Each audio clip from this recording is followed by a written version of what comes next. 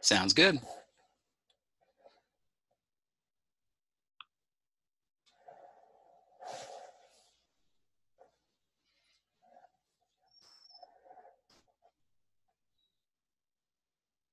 All right, well, welcome everyone to the Community College Consortium for Open Educational Resources Fall 2019 webinar on copyright and licensing with OER.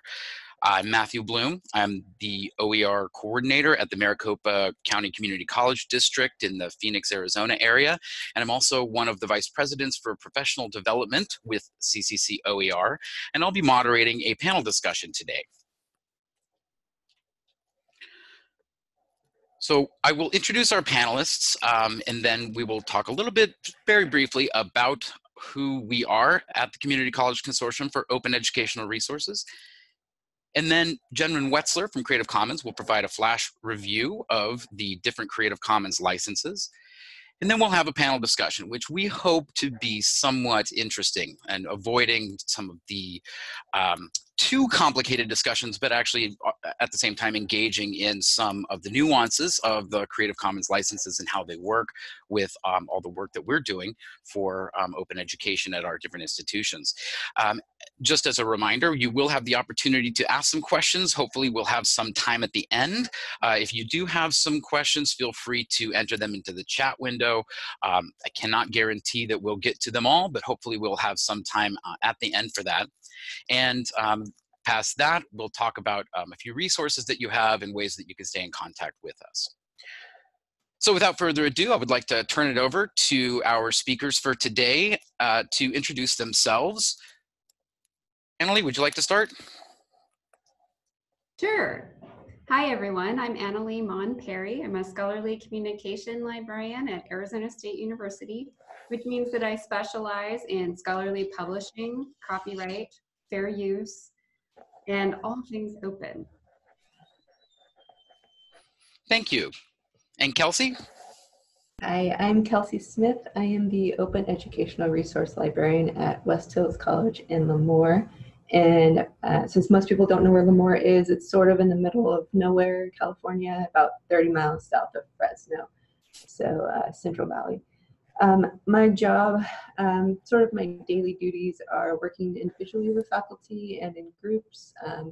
I work exclusively with OER, and I don't really do a lot of that normal librarian type stuff. And most of my job involves searching for OER. Great, thank you. And Jennryn? Hi, thanks for having me. I am the Assistant Director of Open Education at Creative Commons, and love connecting with folks who have run through the CC certificate course. I know some of you are here, and also working with a lot of you who are in the audience. So it's an honor to be here. Well, thank you very much. I think that we have a lot of interest in this webinar today because hearing from a few experts about the kind of the nuances, the intricacies of Creative Commons licensing is a very popular topic. We found a lot of interest in it, so it seems like it's going to be pretty engaging. So first of all, like I said, feel free to introduce yourselves in the chat window. A lot of you have already done that. We have, last time I looked, we had almost 90 people logged in right now to the webinar, but feel free to introduce yourself. And like I said, if you have any questions, go ahead and put them into the chat window and we'll try to either incorporate that into the discussion as we go or have a little bit of time at the end if we have that opportunity.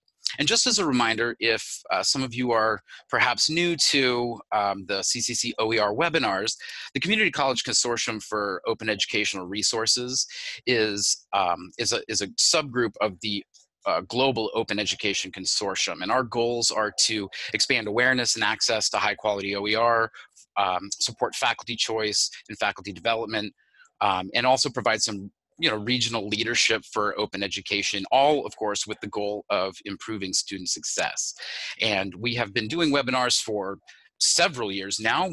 They are archived on our website. You can go check out webinars going all the way back to, if I remember correctly, I think 2012.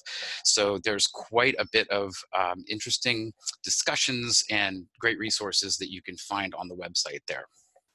And we also have memberships from all across the United States. We have several new members here, and maybe some representatives from those institutions might be on the webinar today. So congratulations to the new members, and thank you for joining with us. And if you are interested in more details about CCCOER or about how to become a member, you can always check out our website to find out that information. So without further ado, I will go ahead and turn this over to Jennryn Wetzler, who will provide us with a little bit of an overview on the basics of Creative Commons, the difference between all rights reserved and some rights reserved, for those of us in the audience who may need a refresher on those basics or may be very new to Creative Commons licensing. So Jennryn, take it away. Thanks so much. Well, first I want to recognize that there are plenty of people in the audience who also have far more expertise than I do. So if anybody has questions about what I'm saying or any revisions to what I'm saying, please feel free to type that in the chat space.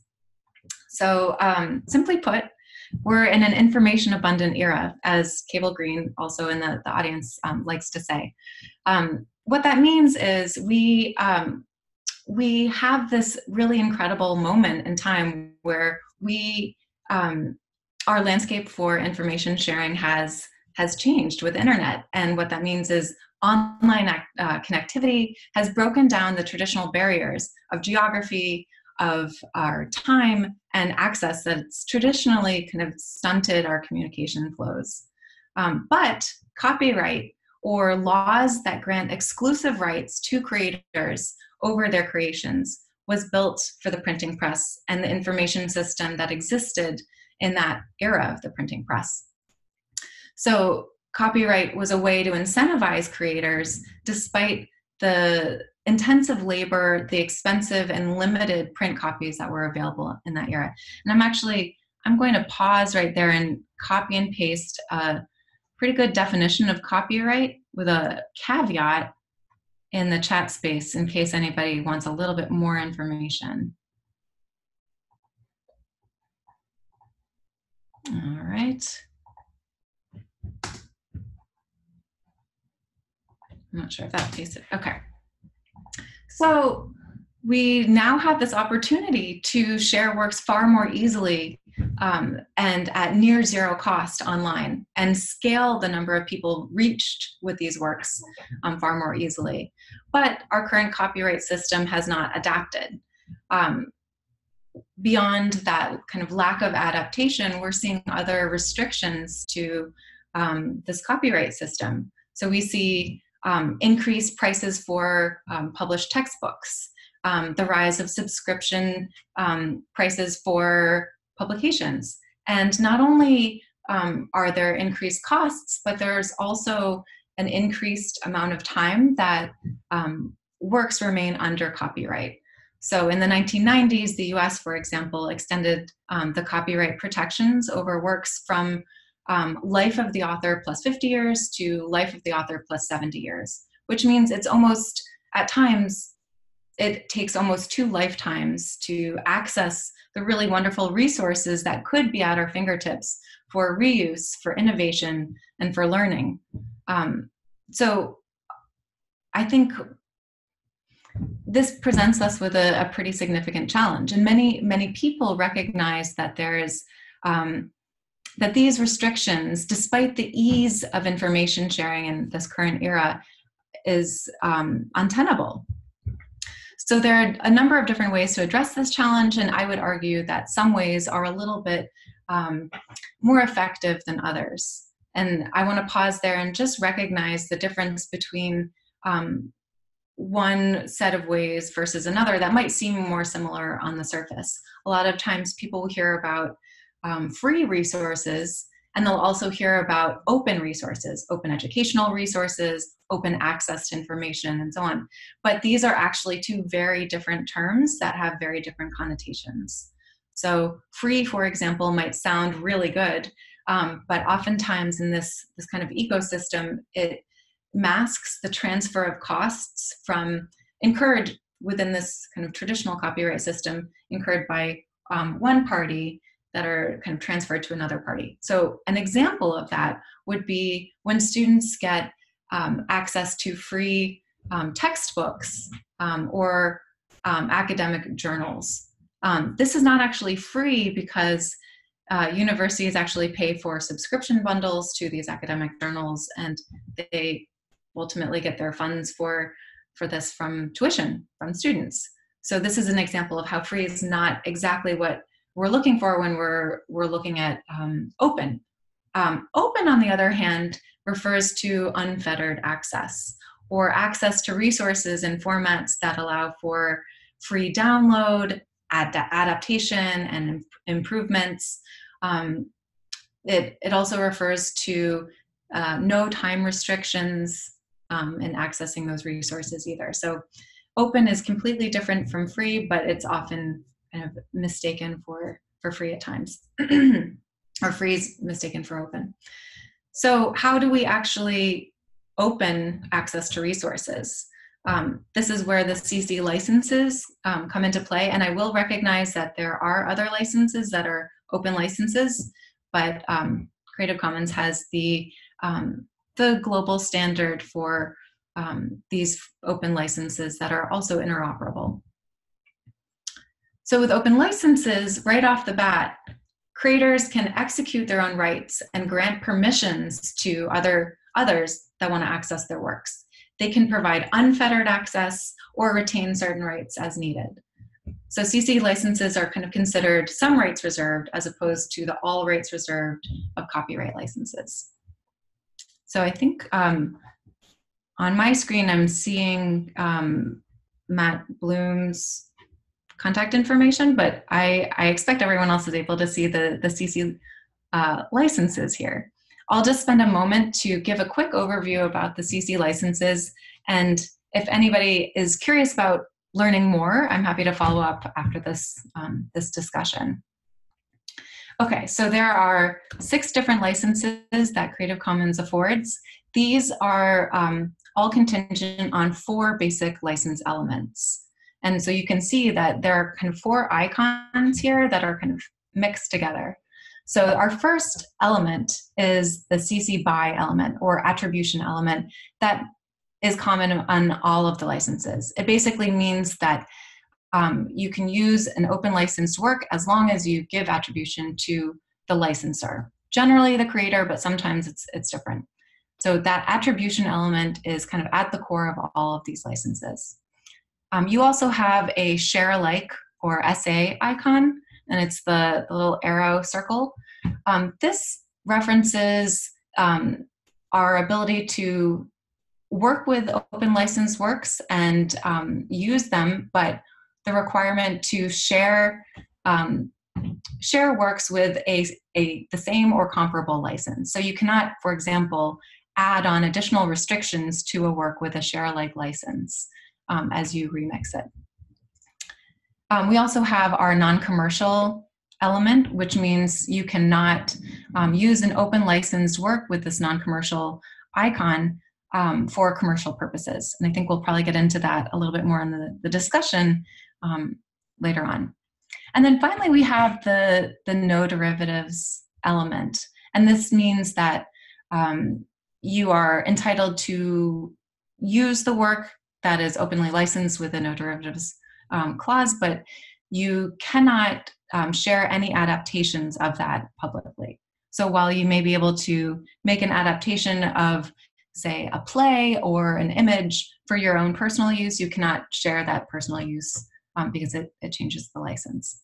So these are the 4 elements that undergird the 6 different license options, or the 6 ways to provide permissions for downstream users of open licensed works. So when creators want to determine what they want their works to, how they want their works to be used, they can select one of these 6 licenses. And you can actually learn more about which license may be most suitable for you with our CC license chooser, and I'll get a link for that and post it in the chat space. Here it is.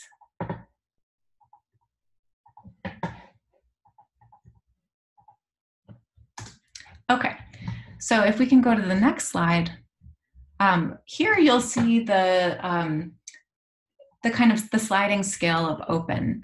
So this is a demonstration of how our licenses can roam from very open, unfettered access to much more limited access till eventually you get to all rights reserved access, or all rights reserved copyright at the bottom. I will make a note that at the top you see our public domain tools, or our icons for public domain dedications. These are technically not licenses because the public domain is the kind of the vast pool of human knowledge that exists outside of the restrictions of copyright. So these are considered tools. The rest of the 6 licenses that you see are, they work in copyright. So they work with those restrictions. So here you see those licenses going from CC BY to the very most restrictive license at the bottom to copyright. I'm realizing in terms of timing, I'll stop there, but happy to answer any questions about the licenses and how to use them during the discussion and following the discussion. Well, that's great. Thank you. Yeah, thank you very much, Jennryn. I think that is extremely helpful because, like I said, we have maybe some people on the call who are experts at Creative Commons licensing, far surpassing whatever small amount of expertise I might have. And then there are also maybe some folks who really need the kind of reminder about some of the basics. And that actually brings me to one of my first questions, which I'll get to in a moment. I just want to say that one of the kind of basic requirements of all of the 6 Creative Commons licenses, or actually the basic requirement, is the need for attribution. And I'm sure that a lot of us over the course of the next 45 minutes or 40 minutes will probably have questions about how to attribute and what are the best practices for that. And we decided to actually just provide you with a set of resources for best practices for attribution, how to build the attribution itself, some tools for that. And so there's a slide later on that is dedicated to some of these resources for attribution, although feel free to share specific questions in the chat window. I did want to start the panel discussion, after kind of having this primer focused on all the basics of copyright and the need for open licensing and how the open licenses work along with existing copyright law. I felt like it would be a good idea to start with a very basic question, or I guess suite of questions, focused on this really, I think, interesting word, work.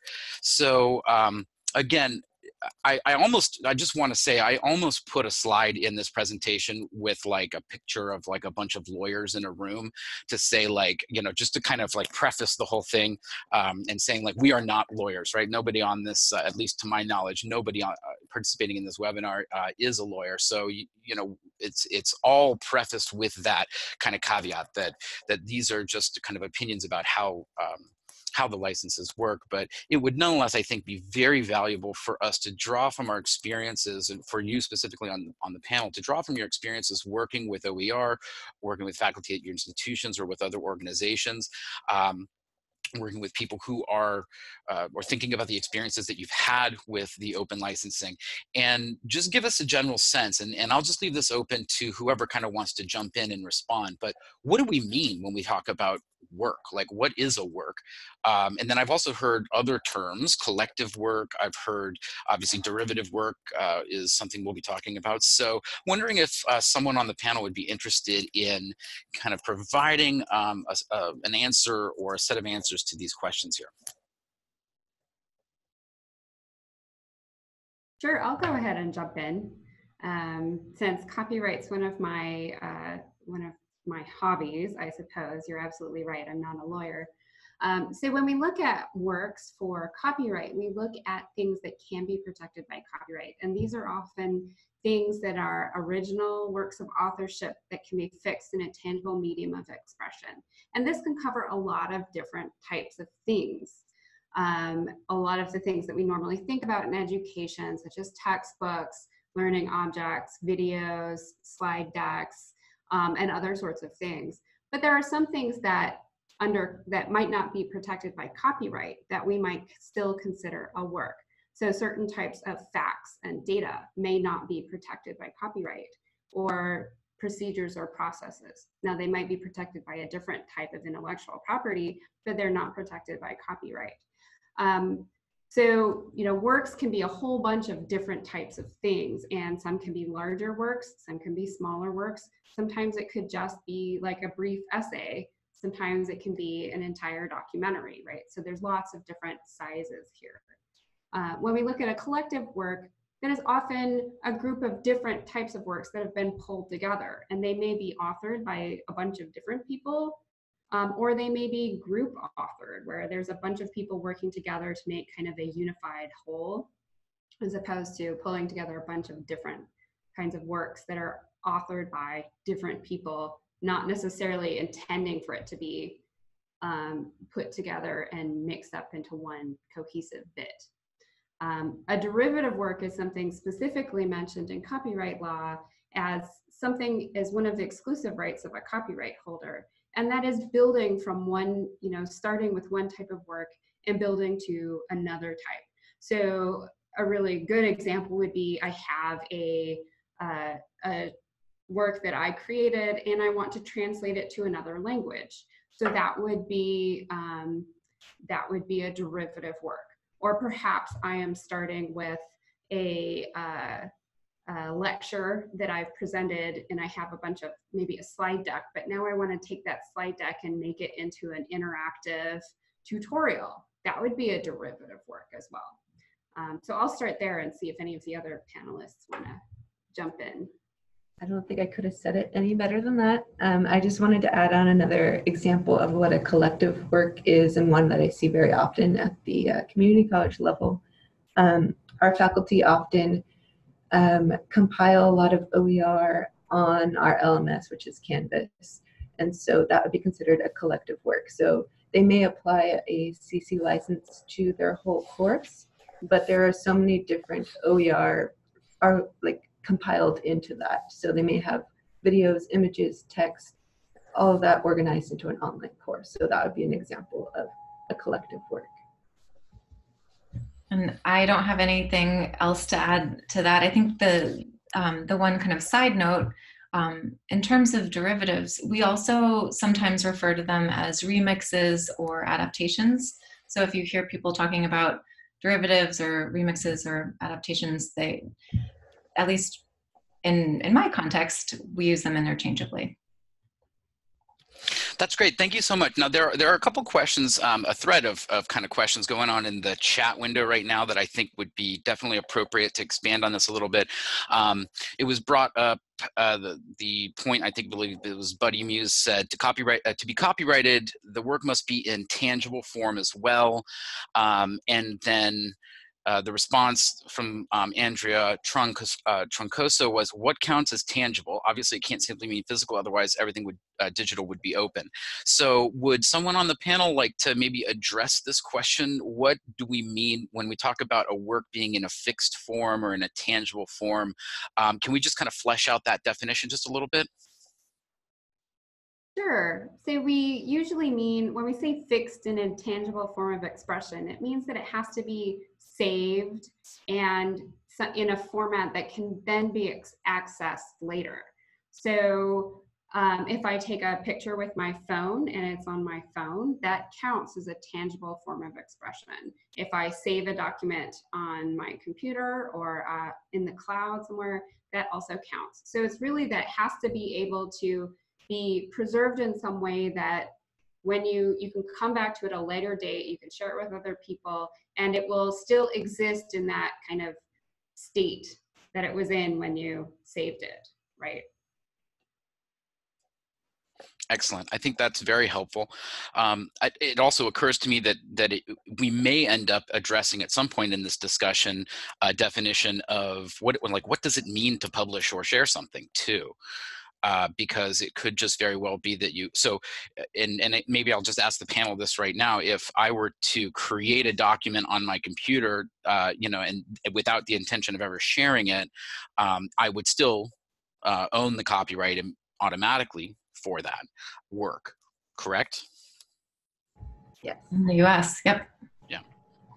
So one of the questions that we had following up to this, when we talk about a collective work or a derivative work, I want to thank Nate Angel actually for his, some of us on participating here in this webinar may be familiar with this analogy that he's shared about remixing, comparing the different ways that you can either curate Creative Commons license works in a way like this. This would be like the tray would be kind of the collective work, and then the individual compartments on the tray are the various I guess ingredients in the meal, but they have their different licenses, and you can clearly distinguish one from the other because you've got very solid boundaries there.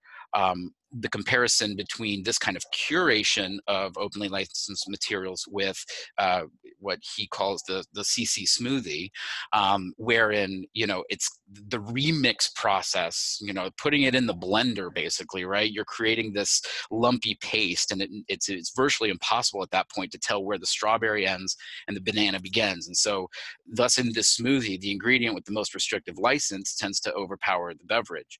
I think my question here, because I found this to be a very helpful analogy, but my question is the distinction always that clear?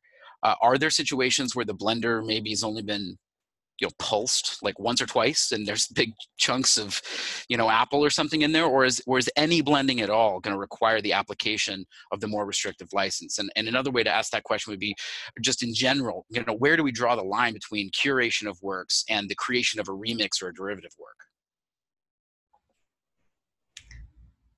I'm happy to jump in with a first stab. So this is actually a really challenging question that comes up a lot in our certificate course on open licensing at Creative Commons, and it's not always clear. I think there are a lot of cases where it's hard to determine originality, and a lot of times what constitutes originality actually depends on a country's applicable law. So I'm going to post a link to a little bit more information on that if you're curious. I would say because the lines can be blurry in our course, we end up emphasizing attribution first and foremost. So if you do a good job attributing the content, then it's almost secondary whether the content is collection content or remix content. I'm not saying it's not important, I'm just saying it can be very difficult to determine.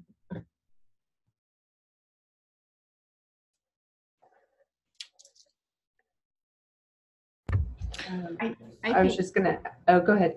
You go. Okay, I was just gonna say that there is no clear line, and nobody really likes a chunky smoothie. Like, we want it to be either a smoothie or a TV dinner. And like you said, no matter what, you will have to attribute every one of those ingredients that you are using. So it's so situation dependent. It's pretty difficult to answer. So go ahead, Anali. I was just going to say that, a lot of these questions are copyright. Everybody who loves copyright, we always have the same answer to most questions is it depends. So it's so hard to determine, like, how far is it? Like, if I take a work that is perhaps like a meme, right? I have a picture and I have some images on it, and maybe I want to use, or some words on it, and I want to use it in a different presentation, but I want to change the word. How much of a change is that? Like, how key are the words to that image? And that's a hard thing to determine. Like, I might argue, well, it's not that big of a change. Maybe I'm changing one word. Maybe it doesn't really count as a full derivative or adaptation. It's just a really minor change. But I think that Jennryn's point to being really clear in your attribution and articulating what you did change. So that's kind of the key piece, right? Yes, I used this. Here's where it came from. Only my version had a different word here. So that nobody kind of mixes up what I'm doing versus what I took it from. Okay, well, thank you very much. I mean, so again, it's maybe not always the most satisfying thing to hear that the answer is it depends, but it's just true, and I appreciate that very much.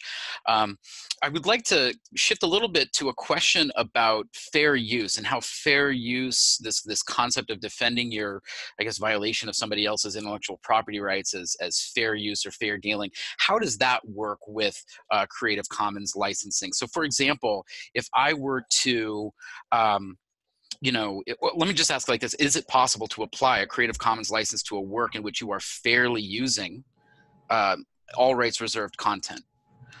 Because for one, and I know some other people as well, but I know that I found myself at one point under the impression that Creative Commons licenses and fair use defenses, didn't really work together. Like if you're going to put a Creative Commons license on something, then you shouldn't be like, fairly using that work. Although I have been corrected in that in that misinterpretation of it. So I'm just wondering, what is it possible to apply that kind of a Creative Commons license to a work where you're fairly using something, and if so, what considerations are necessary? The answer to this would be a yes, but. So if you are using, depending on fair use, for a few things within a work, maybe a collection, you can apply a Creative Commons license to that, but you need to be very clear in what is being used fairly. So you need to be clear on if you are using something that's protected under all rights reserved copyright, that you make that distinction, that your Creative Commons license does not apply to that section. I never encourage this among faculty that I work with. If they are using diagrams or videos in their course that they want to share out openly, that they then replace those with hyperlinks before sharing out. There's also a no to this question. If you are using a whole PDF poem in your course that is all rights reserved copyright and you're relying on fair use, you cannot apply a Creative Commons to something that you don't own the copyright to. So a no and a yes, but.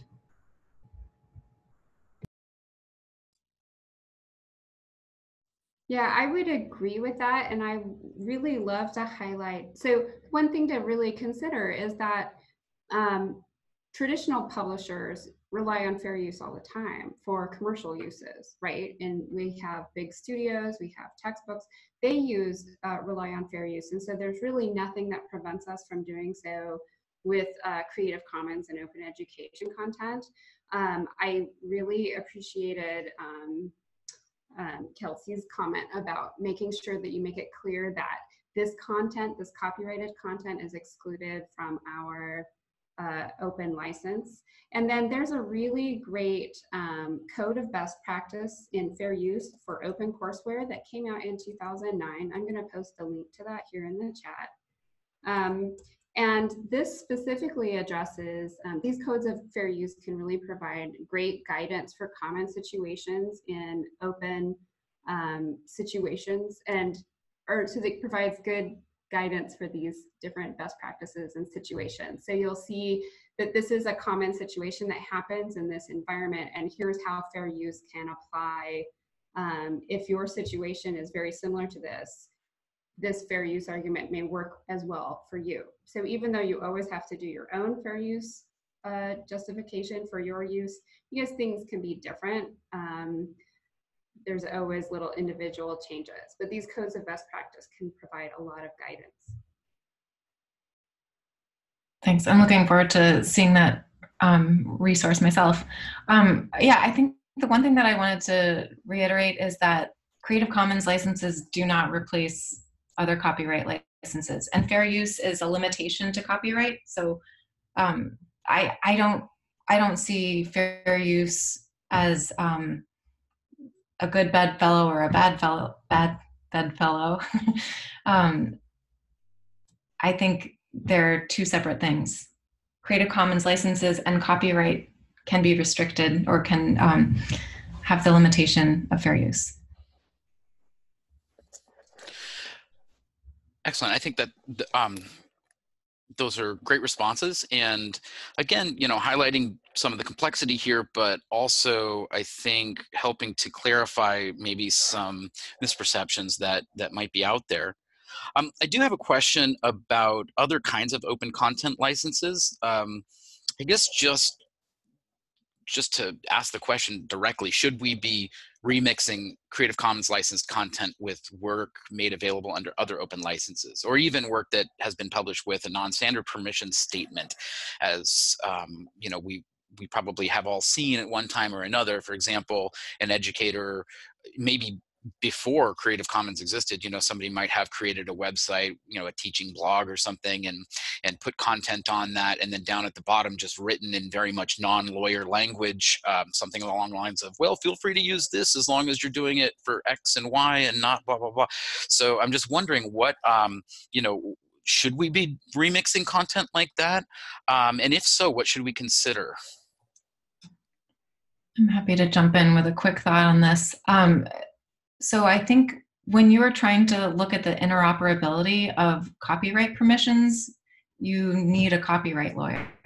So if you're going to try to remix, or if you're trying to kind of merge these permissions, it's going to get very messy, especially for lay people like us. So I would argue that it's not a good idea.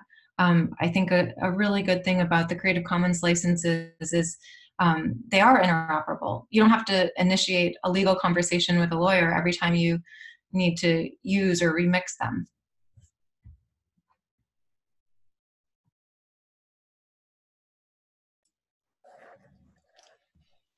I can definitely see some hesitation, and I think that that's absolutely right. But I guess I would also argue two quick things is that, for one thing, if somebody's kind of giving some permission in advance, even if it's not a standard license, but if they say pretty clearly on their blog or something like that, saying you're free to use this for this type of purpose, I think that it would be okay if you're using it for that kind of purpose.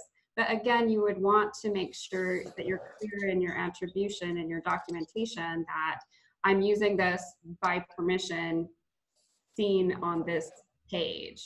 And I would also say something like, and I guess the other thing is if you felt uncomfortable doing that, here's where it's fine to ask for permission. We can always do that. And if you're looking at somebody's blog where they're giving that permission, then you're in an enviable place where you think that you know who the copyright owner is at that point. And so you can always contact them and ask them for permission.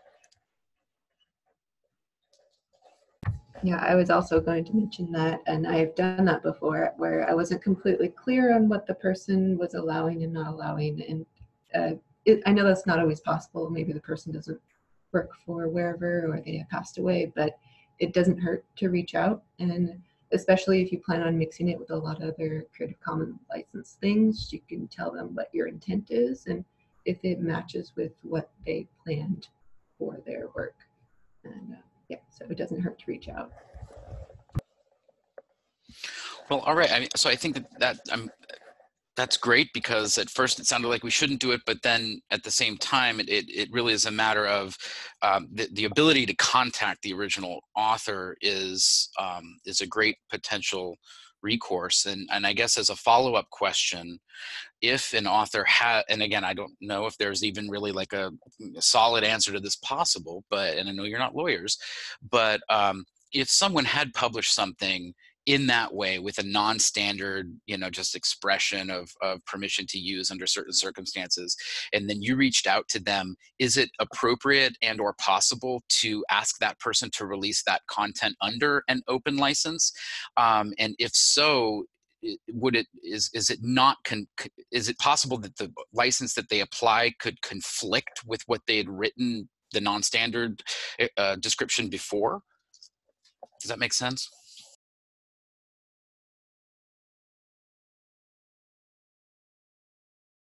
That makes sense to me. I think it would, like any other communication that you might have with a creator, getting a sense of what they intend is definitely possible. And if they're willing to apply a CC license, great. I think if it likely, as conversation unfolds, it could open up some conflicting permissions. But again, that's probably more an indication that just additional communications needed rather than an indication of less communication needed, I guess, or shying away from it. Well, great. So one of the questions that whenever I do any kind of workshop about open educational resources, or in a lot of discussions that I have with faculty, just as, you know, in the kind of support that I give in my job, one of the questions has to do with interpreting the non-commercial licenses. So the question that I have here, I think there might be some confusion sometimes about when a use is considered commercial, and I'm sure there are a lot of resources out there to kind of help us look at case studies and things like that. But I'm wondering, you know, how do we draw the line between commercial and non-commercial use when working with bookstores or print-on-demand services? And I guess, and I know that this is kind of a nebula of questions here, but you know, what about some of these other, you know, case examples? What about the use of, you know, non-commercial content at for-profit institutions or charter schools, or when soliciting donations? I was wondering if anyone could respond to these, or maybe even provide a specific example where you have dealt with, you know, kind of working out one of, you know, an issue related to the non-commercial clause. I wanted to mention that the non-commercial license was actually purposely written sort of vague, because it's so situation dependent, and that line, there's no real solid line, it's pretty blurry. And so from my understanding, there's been some court cases and things about this. As far as bookstores go, let's do print shops first. So a print shop, you are allowed to use a print-on-demand service. Part of the Creative Commons license is giving you the ability to share and reproduce a work, and you sometimes cannot do that without a print shop. So print shops are okay to use. That's not considered commercial. What you cannot do is then, say your bookstore wants to print out an OER book that's non-commercial. They can't mark that up highly. They can mark up the price enough to do some cost recovery, but nothing more than that. And that's kind of been my understanding on the non-commercial in colleges. And then I will let someone else take away the second part of that question. I'm happy to jump in. So I think the kind of a helpful distinction is also noting that you're looking at use, not the actual user. So if the intended use of the non-commercial licensed work ends up being commercial, then you're violating the license. If the intended purpose or use is a commercial venture for, say, a nonprofit, then you're violating the license.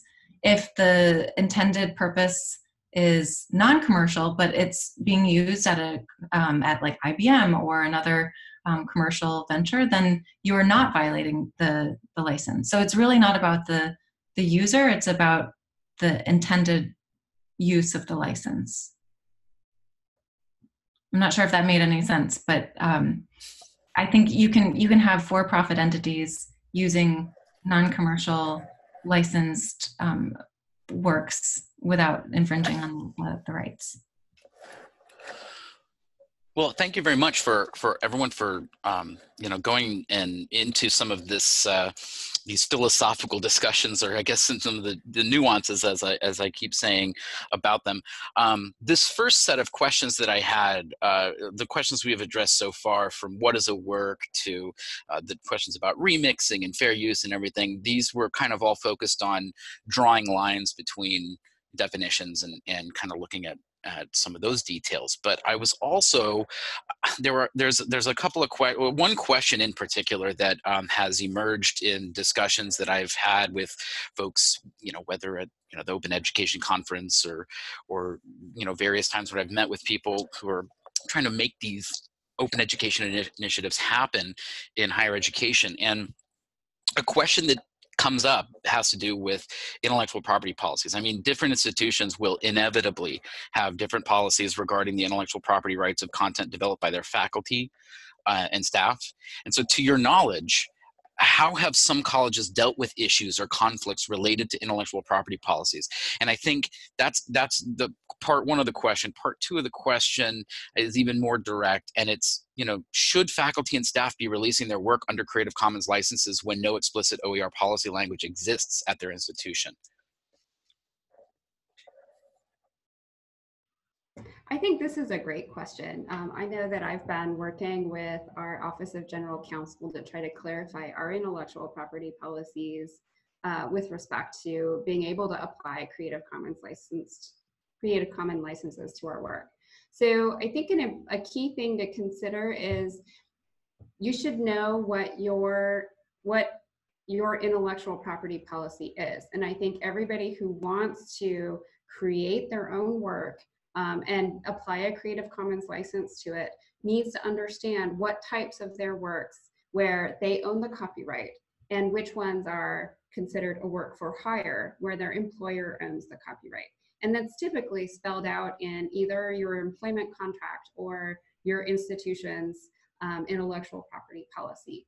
And often it's kind of, there's some gray lines where they may say something like, well, your syllabus and lecture and course content and learning objects that you submit to your students, those are the work you do in the course and scope of your employment, and that's your work for hire. We own the copyright to that.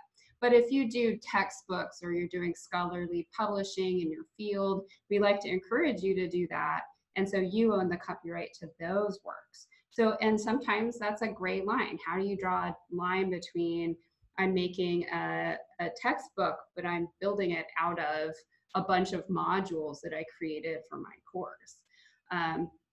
So I think that, you know, the first, you need to consider what it is. And then secondly, if you want to release your work under Creative Commons license, often there's procedures where you could work with your department head, your dean, your Office of General Counsel, and say, look, I know that what you really care about is that you don't want me to take my stuff with me when I go. So I'm not going to do that. I just want to apply a Creative Commons license to it. Is there a process by which I can do that? Because I have to have the copyright in order to apply that license. And so you have to clarify that process, but I wouldn't just slap it on there without having that conversation. And just from a perspective of a very small rural community college, I know there's others out there where the intellectual property policies aren't really written. And if OER is new on your campus, there's probably no mention of open licensing in there. So at West Hills, we do have an administrative procedure that sort of mentions it, but nobody was really educated on it at the time. And it is going under revision.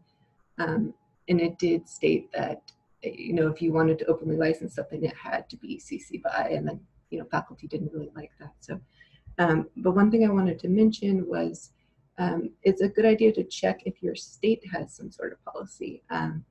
Our California Community College Chancellor's Office actually requires that anything funded by grants or contracts out of the Chancellor's Office must be released under a CC BY license. So that would, you know, precede any of our language that we would have here on the college. So if the work an instructor did was funded from the Chancellor's Office, it would need to be released under a CC BY license, kind of no matter what was going on here at campus. So that's just something to be aware of. You may have a state policy, and just sort of be aware where the funding is coming from. I have nothing to add on the second half of that question. I think you both covered it really well. On the first part of your question, Matt, you were asking a little bit more about some institutions who have dealt with conflicts related to IP, or maybe some examples that we could share. And I don't have many examples, but I did want to share a recent case that I was aware of that was pretty interesting. So basically, there's been a legal case against Harvard for using images of slaves for commercial profit. And the lawsuit, and I'll post the article right here. The lawsuit says that the images are spoils of theft because the slaves in the images were unable to give consent. So the descendants of the slaves in the images may have rights to the IP. So anyway, a fascinating case. I know there are a number of different colleges that have similar challenges, but this one really came to the top of my mind. Thank you. That does sound very interesting. I'm wondering if, so we're getting pretty close to the end here, and I want to leave about 5 minutes to go over the list of resources for attribution and some just other brief little details about how you can stay connected with CCCOER. Before we do that, the last question that I shared with everyone on the panel, or the last thing I was asking people to bring, was maybe think about some kind of an experience that you've had, a specific challenging or interesting experience that you've had working with open licenses. So this is just very much open, no pun intended, in terms of your response. But I'm wondering if anyone on the panel has any experience that sticks out to you from your time dealing with the nuances of open licensing that you think you'd like to share.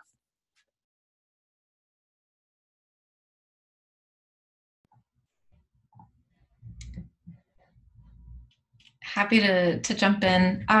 So I think one of the challenging elements that I've seen in my previous job was not particularly around the actions required for an open licensing requirement within federal grants. I was at the time at the State Department working on federal grant requirements for open licenses.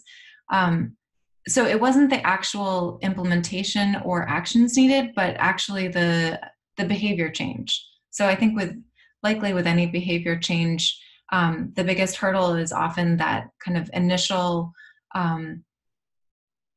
mindset and addressing the underlying assumptions and mindset before change can happen. So we found a lot of different stakeholders that felt threatened by change and by what loss it represented to them. So I think one of the quotes I really like is that change represents loss to someone. So I think what we found was after months and months of work actually with cable and other folks in the open community at the time, we were getting nowhere with kind of the resistance against our work and kind of this larger work that we were a part of, creating a federal open licensing playbook, just a playbook, a set of guidelines for other federal stakeholders to understand how they could open license other cases of open licensing activity within the federal government and so on. The resistance to that in particular was so strong that the real takeaway for me was that much of the focus has to be on that kind of like empathy and acknowledgement of loss for stakeholders within a system, or at least perceived loss that they have. So I'm not sure if that is clear, but the challenge for me anyway was more with the behavioral change and less with the actual open license. That part was easy. I saw that a lot too. There's a lot of resistance from people because it's a big change, and a lot of the challenge I had was sort of educating our faculty on what these licenses really are, and they're not a threat, and they always wanted to choose the most restrictive one. And what's been interesting is seeing somebody who really had no interest or was openly licensing their work, but very restrictively, which they're, they are free to do. And then a few years later, seeing them dive real deep into OER, and we have people trying to develop VR, psychology, openly licensed stuff now, and there's just that whole transition on campus. Yeah, I guess I think some of the biggest challenges is finding the tension between, you know, a lot of people that want to support open education or open access and want to make their content available, and they want to make sure that people can use it and reuse it in different ways. But there's a definite concern by a lot of academics that, look, I want to make this out there, but I am concerned about commercial entities coming in and taking my work and then selling it and kind of ruining all this good contribution to the commons that I want to make. And the non-commercial clause, you know, use does address that to some extent, but then it can also be limiting in the kind of work. And same with the share alike. So sometimes it's that tension, like how do you pick the license that's going to best suit your intention for giving permission and access to your work?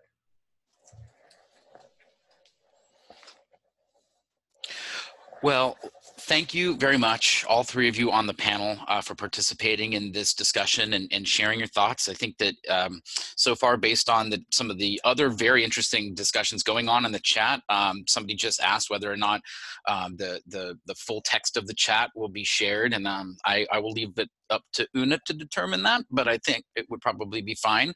And there were some other discussions going on in there and some great questions and resources shared. So thank you everyone for participating. This has been, I think, very interesting, very enlightening in some ways. As promised, here is a list of some OER and licensing resources. Specifically, there are a few in here. When you look at the Creative Commons best practices for attribution, you can use the Open Washington Attribution Builder, which is like a really nice tool that you can use to kind of help you build the attributions if you need it. There's all kinds of great resources on this page here that we encourage you to check out and try to utilize. And finally, of course, or maybe not quite finally, but remember that there's conferences coming up, from the Open Education Conference to the OEC Global Conference. You can go to the website under Get Involved to see about those opportunities. And if you are not on the CCCOER community email, you do not have to be a member of CCCOER to join that email. And I will tell you that while you get maybe 15 to 20 extra emails a day, they are usually some of the most interesting emails you're likely to get. Some really interesting discussions in the open education community take place on that listserv. So I do encourage you to join the community email to stay informed and to also find out about new resources that folks are sharing on a regular basis there. And we also have our blog posts on the website as well, if you want to check out some additional information about projects and experiences from folks in the open education community. And last, the shameless plug for the rest of our webinars in this fall series. We've already done our two so far, the first two, but we've got one on October 16th about equity, diversity, and inclusion in OER. Following that in November with a webinar focused on research studies, looking at the impact that OER has on various metrics. And then at the end of the semester, we thought, because of all the great opportunities for conferences this fall, specifically the two that I mentioned, we will be focusing that final webinar on kind of doing a recap and providing some of our members a chance to reflect on their experiences and presentations at those conferences. So we do encourage you to register early and join us for those.